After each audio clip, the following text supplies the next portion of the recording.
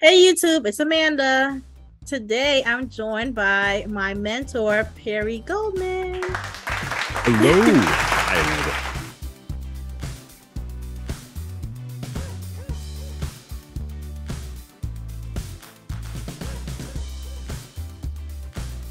Hey, so I think this video is just going to be focused on you telling your Agile story. How did you find Agile and Scrum, and how did you get to where you are? Neat. Well, first of all, I found your channel and I love it. Thank you for letting me know that you're posting videos about Agile and your whole Scrum journey and stuff. It's really cool. I wish I'd thought of it. So I'll be staying tuned. It's been so neat watching you grow into this role too over the last couple of weeks. Really, it's been about 2-3 months that we've known each other, but you are basically my cousin now for life. So glad to hear that. So hi, my name's Perry Goldman. I'm an Agile training coordinator here at a big insurance company called Prudential. We do insurance and retirements and investments and that kind of thing, headquartered up in Newark, New Jersey. So before that, though, I was working at a little company called Audible. Audible is that audiobook company, and they are owned by Amazon. So Amazon bought them out back in 2015-ish, 2016, I don't know. A lot of change happened. Amazon's pretty famous for how they handle things. But one of the big changes that was happening was they said, we need to go agile. We need to just keep up with the rest of the industry, like the whole tech industry. So this was a tech firm. Even though they do a lot of cool production stuff, audio, video production, they were really a tech company because they sell technical product. Even they sell this intellectual good. They don't have to go to a factory to make a bunch of books on tape like in the old days or print them on CDs. Instead, it's just, let's make a copy and let that person have it. Let's make a copy and let that person have it. So it's all digital goods now. So anyway, with that, they needed to go agile to stay up with the industry, and I happened to walk into the role just as they were like, oh, by the way, next week everyone's going to Scrum training. And I'm like, what's a Scrum? And that was where the whole journey started, was because they wanted to transform their company. They had about 1,200 tech people that needed to go through training, and there was no industry training at the time. There was no like how to be a tech person in Agile training yet. There was nothing for like team members. All there was if you wanted to get certified, you had to be something like a Scrum Master or product owner. So I said, you know what? Let's make the whole company 1,200 Scrum Masters. And then that way everyone will know what's going on and what they're doing and what the Scrum Master is actually trying to accomplish here. And everyone can be part of that team. So that's how I got in the door. So that was really interesting, Perry. It seems like a lot of people are actually getting into Scrum through their company that they're at. They're transitioning from waterfall, I guess, to agile, and they ask you to be a Scrum Master. So that was definitely lucky, divine intervention, something. What background did you have before coming to Audible, or what training have you done before all of that? I was also a transitioning teacher, like so many of you. I was a teacher for the government. I used to teach at an Army school. So when people went to basic training in the Army, and then they were like, okay, now go to your tech school, like go learn your actual job, not just the basic soldier stuff, but like your specialty. If you're a mechanic, if you were a artillery or something like that, they all have different schools they go to. So I taught at a school out in Arizona, and I did a lot of classroom instruction, and that was where I kind of fell in love with teaching. After about 7 years of that, I needed to move back home and be with my family, just because it was getting hard with like a long distance family relationship. So that's what I did. And that was when I transitioned out of teaching, because I just couldn't find another like government training instructor job anywhere on the East Coast. So instead, I decided to go back to school. While I was back in school, I learned all kinds of multimedia stuff. I learned how to make digital music. I learned how to do special effects in movies. I learned how to do Photoshop. I learned how to do blah, blah, blah. So like you mix all that stuff together and you end up with instructional design, basically, because instructional designers each of them has a unique mix of skills that they bring. Some are heavier on the media side, some are heavier on like the mental side, but they've all picked up a lot of skills along the way, and there's no kind of standard tool set for instructional designers. They use whatever tools they have to get the job done. So that was where I moved next, was into instructional design, and that's how I ended up walking into that job I mentioned before. They hired me. Honestly, I was working at an Amazon warehouse straight out of college. You know, I Mhm. didn't have anything else going for me, and so I was out there wrecking my back and you know, working overnights for 12-hour shifts or whatever, and then I was able to apply internally to a job at Amazon, so technically an Amazon subsidiary, which was Audible, and they picked me up for that because I did have this tech background from studying computer science and interactive multimedia and stuff in college, plus 7 years of classroom experience. So that's why they hired me as a tech trainer. Oh yeah, your story is way cooler than mine. It's a bit spaghetti though, you know. It's like trying to trace back the spaghetti through a bunch of twists and turns. Yeah, But it that's what gave I you, find a lot with people who transition, you know, not only into this, but instructional designers come from so many different areas. yeah, and then it gave you a lot of really good background and insight into the industry. So, what was your biggest learning curve, I guess, going from a tech trainer into a Mhm. Scrum Master position? I guess the So whole company had a learning curve, right? Everyone was a new they Scrum Master did, together. yeah. But and you know, the way it was done at the time was a lot more kind of a brute force sort of learning. One of the most difficult things when you're a teacher is to sit through someone else's class, right? So Mhm. somebody who is reading off a PowerPoint for 8 hours a day for 2 days straight, because that's how Scrum Master school was taught back then. There was very little hands-on. People were asking for it, but they were like, well, you know, it's the Scrum Alliance gives us a certain template we got to use, so I'm going with that, you know. And there wasn't a lot of translation of like, how do I make this actually good for adult learners or any kind of learners? So anyway, that wasn't happening at the time, so that was a little painful to watch. And then I didn't actually use much Agile at that position. It wasn't until my current position they hired me as an Agile training coordinator because they wanted someone who knew Agile and also knew training, you know, and liked being on camera and delivering classes and could crank out, you know, a couple PowerPoints a week or whatever was needed for people. So that's because my current company is going through an Agile transformation, and they have been since 2019. It's such a big company with 40,000 people or whatever. You can't just flip a switch and have it happen overnight. It's like we got to build a team, build another team, build another team. Now we've got a portfolio. We've got to build another portfolio and so on. It does take time. So for me, it was, I guess, the thing I learned. This is kind of sort of an answer to the learning curve question.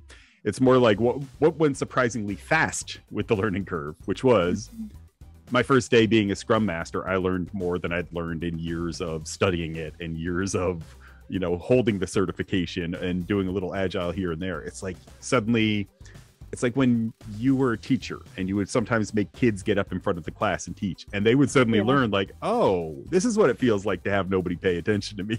And they learn like, oh, this is what it's like when people are distracted and having side conversations and I need them to learn something, but they're not paying attention because they're talking about something else. Like it helps them build that objectivity of looking at it from a different point of view. The same thing happens when you become a Scrum Master. Like your first half hour on the job are some lessons you'll never forget. Yeah, I can definitely relate. Yeah, I remember. So you mentioned the Scrum Alliance. Mm-hmm. What certifications do you have now? I still have my Certified Scrum Master from Scrum Alliance, and I have a Safe Scrum Master from ScaledAgileFramework.com. So Safe is, you know, a kind of bigger version of Scrum. It's when you're dealing with, let's say, 150 people or more, then you need a way for them to all coordinate to make sure that on these bigger products and these bigger product portfolios and these whole enterprises of products that everybody's releasing on time and everybody's supporting each other. No one's holding each other back. Yeah, I think a big question that I always get is which certification should people get? I, of course, am a proponent for the Certified Scrum Master, the CSM. You see why, right? Yeah. But I'm also getting my PSM soon, eventually. That's the scrum.org one, right?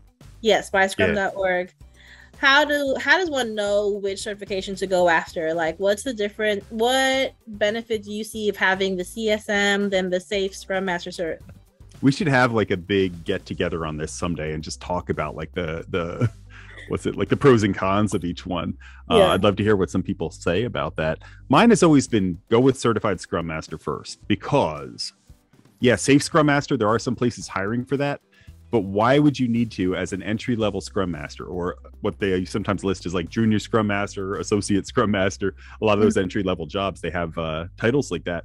why would they ever stick you in charge of like 150 people coordinating different teams and stuff? So like, to me, you wouldn't need to know SAFe on your first day in the job. Yeah. Like, you need to know Scrum. You need to know how to work with a team of 5 to 13 people and coach them and, facilitate things for them and be a change agent outside of the team and help to protect your team and that kind of thing. Like, we're not going to put you in charge of protecting 150 people on your first day on the job. Like, we're going to start you off small. Right. So for me, it's always about CSM first. Honestly, I think the PSM from scrum.org is about the same thing. That just doesn't happen to be the route that I went. So there's nothing against that. If anyone did that, they're not in any trouble. And I am eager to check that one out too. But yeah, even like, I've got a neighbor. He's never done anything in Scrum. He has done what do you call it? He's been working at a service shop for air conditioner repair and stuff for like the last 20 something years. He's always been the service manager, which is, by the way, you've dealt with Kanban people, so as soon as I hear a service manager, I'm like, ooh, you're perfect. But he's going to CSM class. He's in there today with Bonsi right now. He's actually taking the class today. I convinced him to sign up. So to try to make a change, to something that's a little friendlier and more flexible, and that would really leverage his skills as somebody with 20 years of experience in that. Plus, he's a NCAA and like Olympic volleyball judge. So he does like judging, and he works with other judges, and he coaches the younger judges. You hear what I'm saying, though, right? You hear where I'm going with this. It's like, did you say coach? Did you say sometimes you have to make tough decisions, and sometimes you're dealing with groups that don't agree with each other, and you have to find common ground for them? Did you just say that? So I convinced him to sign up for Scrum Master and get out of what he was doing before. So CSM is my first answer. After that, you could leverage the other ones. I mean, you could become an advanced Scrum Master through Scrum Alliance, or the next one above that, I forget what it is. Or you can kind of go sideways and say, I'm going to try being a product owner for a while with the eventual goal of becoming an Agile coach. I mean, honestly, I think if you've been a Scrum Master for 2 or 3 years, you could become an Agile coach, because now you know how teams work, and now you can coach everybody on those roles really well. So yeah, there's a couple different routes after that, but just to start, I'd always say Certified Scrum Master personally. So did your current company encourage you to get your SAFe Scrum Master cert, or did you just do that on your own? At what point did you get that? They encouraged it, yeah, because we are like I don't really remember if it's 10 or 20 or 30 or 40,000 people at our company, but it's huge. Even 10,000 is huge. Imagine trying to coordinate 10,000 students in a classroom or something. It's just about as chaotic. So we are using something very similar to SAFe. It's just we had to adjust it a little to be a better fit for our company. So that is we have our own framework that we use, but it is 90% of it is Scrum and SAFe based anyway. And that was why we said, we don't really have an industry standard for our framework.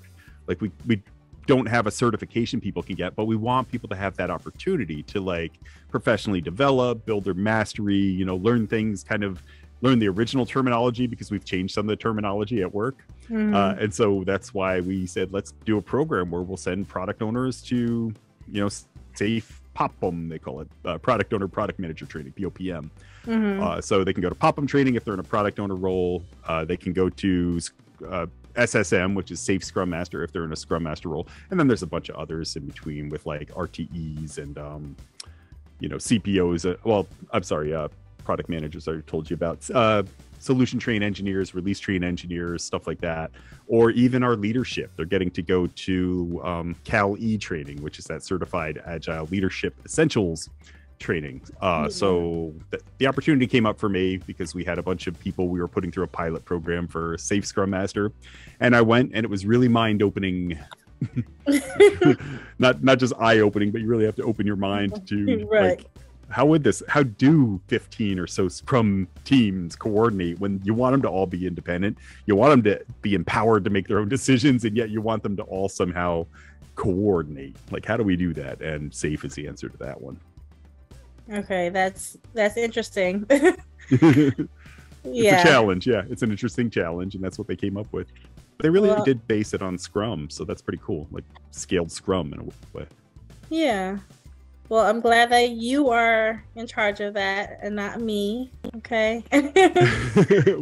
You remember we've looked at if anyone out there goes to scaledagileFramework.com, the first thing that'll pop up is the big SAFe diagram, and it's interactable. You can click on anything in it, but it's big. It's if this is the whole screen, Scrum's down here. The rest is like what happens at level above Scrum and what happens at the level above that. Yeah. Yeah, It it's a is lot. cumbersome. And I'd sure. rather see somebody be a regular Scrum Master of a Scrum team for a couple years before they attempt that. Yeah, that scale. seems like a very big undertaking. Well, for the sake of time, I am just going to say thank you so much for joining me this time. We will most likely need to have a follow-up interview. One of my favorite things about you, Perry, is that you're so selfless with your time. And you're really, really good at just demonstrating how transferable our skills are as teachers or even non-teachers are towards Scrum. So thank you for your time. Good. We will definitely follow up and talk to you later. It's been such a pleasure working with you and talking to you today. I will talk to you soon. Bye. Bye-bye.